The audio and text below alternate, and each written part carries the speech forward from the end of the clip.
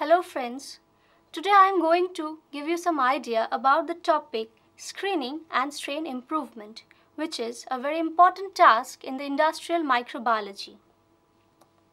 Now, in this topic, we are going to discuss the following points. Number 1 is screening and number 2 is strain improvement.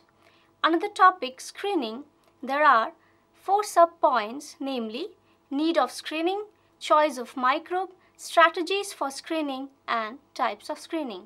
And under the point strain improvement, there are again 2 sub-points, which are strain improvement without the help of foreign DNA and strain improvement with the help of foreign DNA.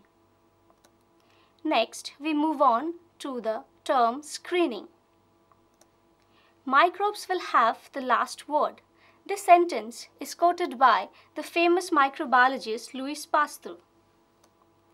Industrial microbiology is associated with the commercial exploitation of microbes for the well-being of mankind, and these microbes and their products are directly or indirectly associated with the economy, environment, social parameters of the society.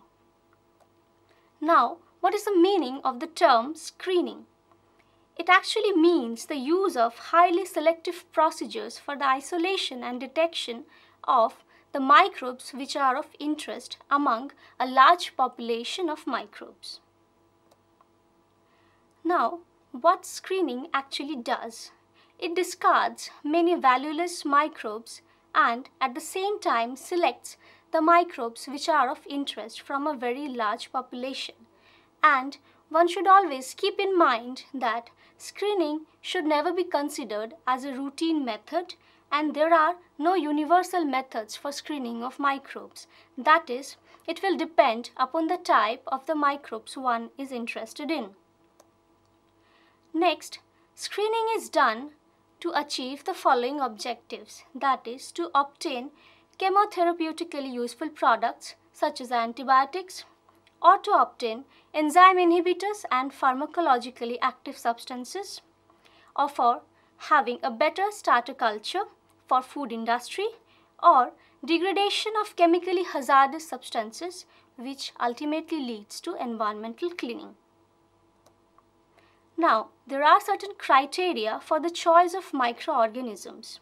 That is, the microbe should be genetically stable, the product recovery from the culture should be easy, the strain should be high yielding, it should have a stable biochemical characteristic, it should not produce undesirable substances, or it should be easily cultivated on a large scale basis. And there are certain strategies for screening of microbes. Number 1 is the isolation of microbes from natural sources, then comes the identification of the desired microbes, then screening of the desired microbes, then come inoculum preparations, strain improvement, and finally fermentation. Screening is of 2 types, primary screening and secondary screening.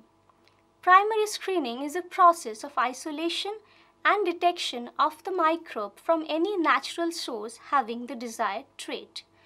And secondary screening is further sorting of the microbe which has been obtained through primary screening, having a real value for industrial microbiology.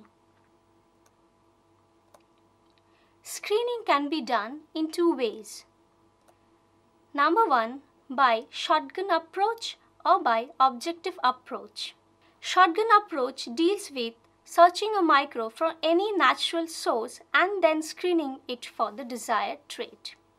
And in objective approach, microbes are isolated from a specific site where the desired trait is likely to occur. So, objective approach is more appropriate and specific than shotgun approach. Next, we come to the sources from where microbes can be isolated. Microbes can be isolated from any natural entities, that is, it can be soil or any water body, it can be tree leaves or tree trunk, it can be a marine environment or a volcanic vent, or it can be other extreme environments such as a hydrothermal vent present at the seabed or a sulfur spring. Next we come to the enrichment of microbes. After isolation of microbes, enrichment should be done. And enrichment is a process of adding a required substance into the medium which favors the growth of a specific type of microbe. Enrichment actually increases the quantity of the desired microbe. There are various types of enrichment media available which favors various types of organisms. And enrichment can be done with the addition of the required substrate utilized by the microbe, or it can be done with the addition of the toxic analogues used by the microbes, or by testing microbial metabolites for bioactive activity. Now, after isolation, identification of microbe is required. Identification of important microbes can be done by the following characteristic. Number 1, by observing the morphology of the microbe. Number 2 is by the use of certain media known as the selective or diagnostic media. Number 3 is by observing the culture characteristic of the microbe. Number 4 is by performing additional biochemical test. Number 5 is by observing the profile of the microbe. And number 6, there are other methods known as the rapid identification methods. Now, we come to morphology. One can identify a microbe by observing its morphology, which deals with the structure, form, shape, length, etc. of a microbe. That is, whether the microbe have flagella, forming a capsule, or forming a spore, etc. One can also identify a microbe by cultivating it on a selective or a diagnostic media. A selective media favors the growth of a particular type of microbe. For example, mannitol salt agar favors the growth of the bacteria known as Staphylococcus aureus. Next, one can also identify a microbe by observing its culture characteristic, that is, the shape, margin, elevation, color, etc. of the colony formed by the microbe on a media. There are certain biochemical tests present for identification purpose. For example, the carbohydrate fermentation test or INVIC test, etc. These tests are extensively used for the identification purpose of microbes. Next, one can also identify a microbe by observing its profile, which can be done by various methods, and staining is one of them. Next, there are certain methods known as rapid identification methods by which a microbe can be identified, which include electron microscopy.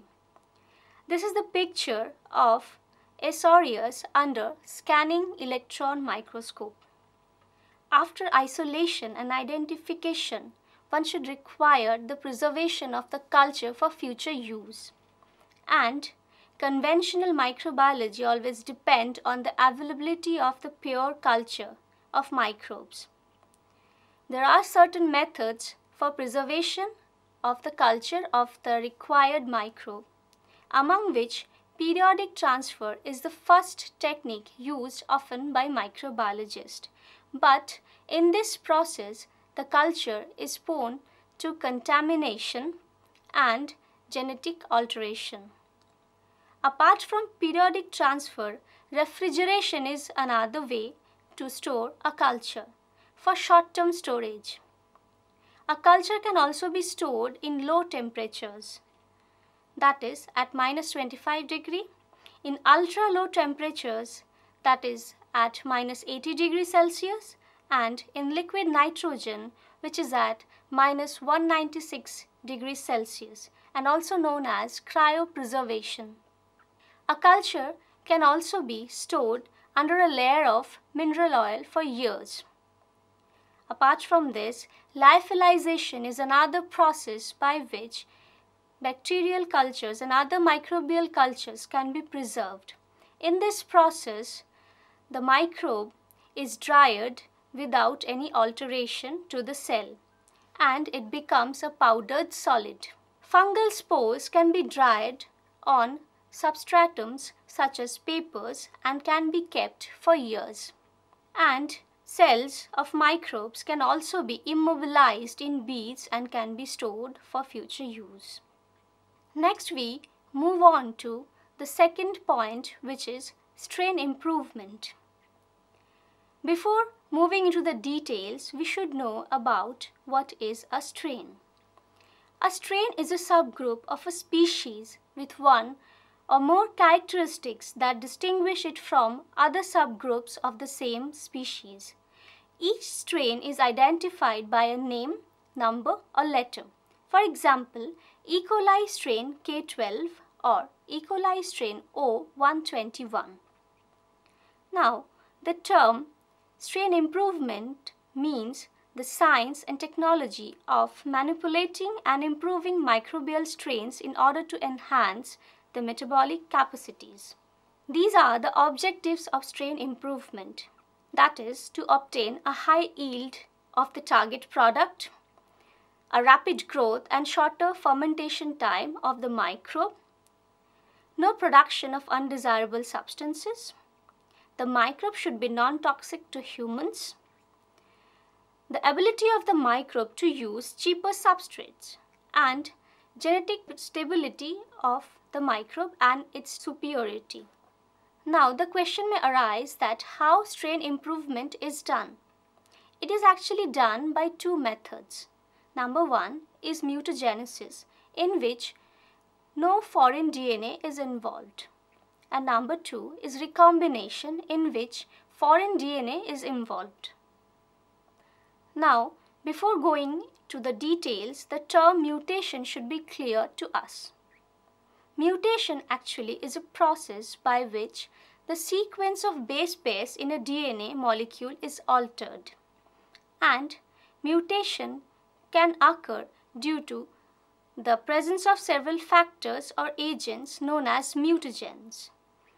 For example, ultraviolet radiation, pollutants, and chemicals or tar from tobacco can act as a mutagen and can cause a mutation in the DNA. Mutation can also occur during replication, transcription, or translation process inside a cell. Now, mutation is of two types, spontaneous and induced. When mutation occurs at a spontaneous rate of 10 to the power minus 10 and 10 to the power minus 15 per generation in a cell, it is known as spontaneous mutation. And when mutation is induced due to the presence of certain factors or agents known as mutagen, the mutation is known as induced mutation. Several factors can act as mutagens. For example, ionizing radiations, for example, X-rays and gamma rays, can act as mutagen. Non-ionizing radiation such as ultraviolet radiation can also act as a mutagen. There are certain chemicals, for example, mustard gas, benzene, ethidium bromide, nitrozoguanidine, etc., which can also act as mutagen and cause mutation in a DNA. Now, there are two terms which should be clear to us to study mutation and mutagenesis. Number one is genotype, which is the genetic makeup of an organism. And number two is phenotype, and phenotype is the physical appearance of an organism which is produced due to the genotype and its interaction with the environment. And from these two pictures, the idea will be more clear. In the first picture, it shows that the flower at the extreme end has the genotype of capital AA, and the flowers at the extreme right hand side has a genotype of small aa. Two capital letters means two dominant genes responsible for the trait, and two small letters means two recessive genes responsible for the trait. And the pink flowers have one recessive gene, that is a small a, and one dominant gene, that is a capital A. And in the next picture, which is a seed of pea, the round seed has the genotype of capital SS and the wrinkle seed has a genotype of small ss, means it is a recessive trait. Whereas the hybrid has a genotype of capital S and small s, means it has both the recessive and the dominant gene. From this picture, it is clear that genotype always indicates the phenotype, but phenotype always not indicate the genotype. This is all about the today's episode, and in the next episode, we'll be discussing about the strain improvement and how strain improvement is done, that is the process of mutagenesis and the process of recombination by which strain improvement is done. Thank you.